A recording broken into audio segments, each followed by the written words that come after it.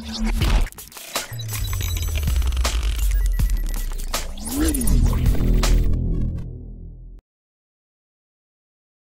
friends, sports பத்தின செய்திகளை உடனுக்குடனா தெரிஞ்சுக்கொள்ள நம்ம தமிழ் கிரிக்கெட் சேனலை சப்ஸ்கிரைப் பண்ணுங்க.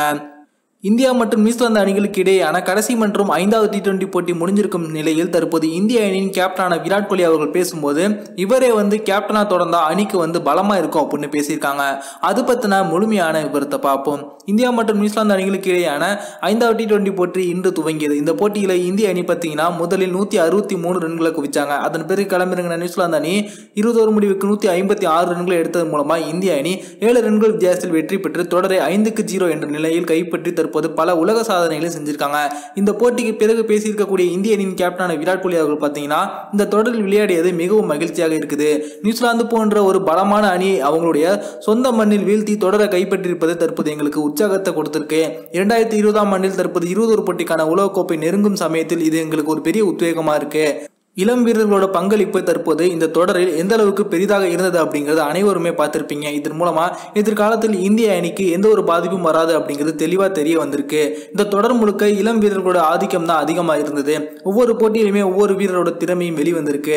கடைசியா 2-3 வருடங்களா இந்திய அணி T20 போட்டிகளில் பல சாதனைகளையும் வெற்றிகளையும் குவிச்சு கொண்டிருக்காங்க. அதே போல இந்த தொடரில் தற்போது நியூசிலாந்து அணி 5-0 அப்படின்னு தோற்றதன் மூலமா நியூசிலாந்து அணியின் கேப்டனான கேன் வில்லியம்சன் அவர்களை கேப்டன் பதவியில் இருந்து நீக்குவாங்களா அப்படின்ற கேள்விகள் எல்லாம் எழுப்புறாங்க. என்னை பொறுத்த வரைக்கும் தற்போது நிலைமைக்கு நியூசிலாந்து அணியை கேன் வில்லியம்சன் அவர்களை தவிர எந்த ஒரு வீரராலும் சிறப்பா கேப்டனா இருந்து வழி நடத்த முடியாது.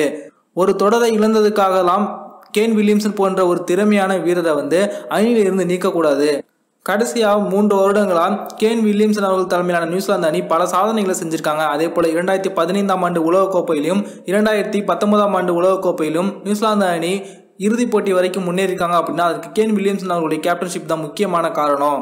அவங்கள கேப்டன் பதவியில் இருந்தாலும் நீக்கக்கூடாது அப்படின்னு விராட் கோலி அவர்கள் பேசியிருக்காங்க. கேன் வில்லியம்சன் அவர்கள் தலைமையிலான கேப்டன்ஷிப்க்கு தற்போது திடீரென சர்ச்சை எழுந்திருப்பதற்கு காரணம் பார்த்தீங்கன்னா அவங்களுடைய தலைமையிலான நியூசிலாந்து அணி மிகவும் சிறப்பாக விளையாண்டாலும் கூட இறுதி போட்டி போன்ற இக்கட்டான சமயங்களில் அவங்களுடைய அணியை சொதப்புவதன் காரணத்தினால தற்போது அவங்க மீது இந்த சர்ச்சை எழுந்திருக்கு. அதே போல போட்டிக்கு முடிந்த பிறகு தற்போது நியூசிலாந்து அணியின் தற்காலிக கேப்டனாக இருக்கக்கூடிய டிம் சவுதி அவர்கள் பேசும்போது என்ன சொன்னாங்க அப்படின்னா, இந்தியா உலகத்தரம் வாய்ந்த ஒரு நம்பர் 1 அணி அப்படிங்கிறத மீண்டும் ஒரு முறை நிரூபிச்சிருக்காங்க. எங்களுடைய காலநிலைக்கு ஏற்ப அவங்களுடைய உடற்தகுதியை மாற்றிக்கொண்டு இதில் விளையாண்டு வெற்றி பெற்றிருக்காங்க அப்படின்னா அது மிகப்பெரிய விஷயம். எங்கள் அணியில் சில முக்கியமான சீனியர் வீரர்கள் காயத்தினால் பாதிக்கப்பட்டிருப்பதன் காரணத்தினால அணியில ஒரு சரியான கோஆர்டினேஷன் இல்லை.